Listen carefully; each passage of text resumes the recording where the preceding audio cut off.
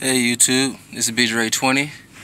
What you see here are my two power Acoustik EG1-10000D amplifiers. I'm here running some tests.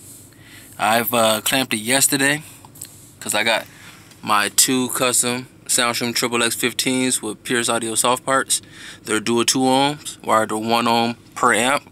Yesterday I clamped one at 1 ohm nominal.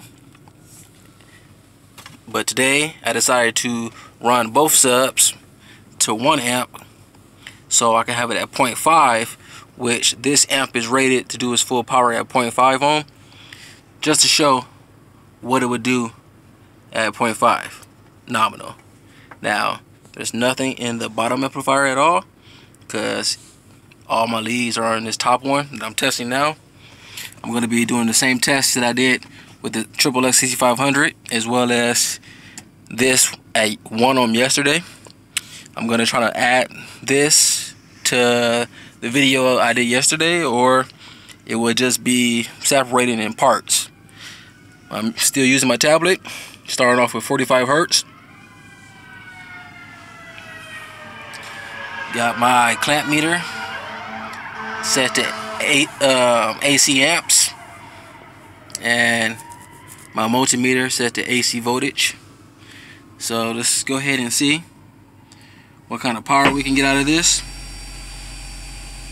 This is at 45 hertz on the one power Acoustik EG10000D at 0.5.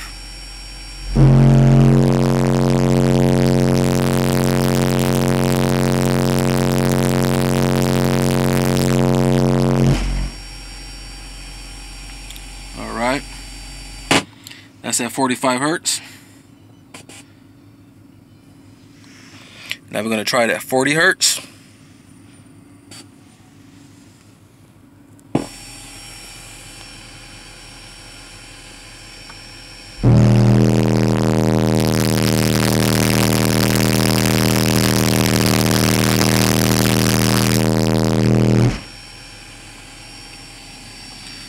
Alright, now we're going to do 35 hertz.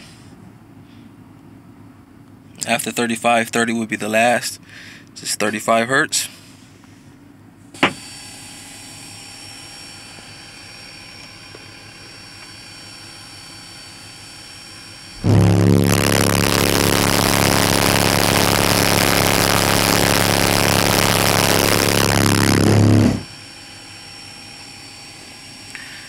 Okay, and the last is 30 hertz.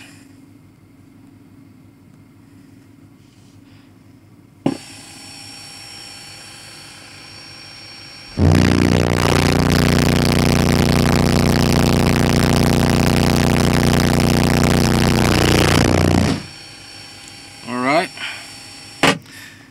now that concludes the test of the power Acoustik EG10000D amplifier, the EG1-10000D at 0.5. Yesterday I tested it at 1 ohm since my subs are dual 2s and I haven't wired each to 1 ohm. But just a little look, I'm going to do the math. That would be the highest from each numbers, from each meter, multiplied by each other to give the maximum wattage, and those same two numbers divided by each other to get the ohm load that it made that power at. So I'm gonna do the math later. Hope you all like what you see. Thanks for watching. It's always peace and love.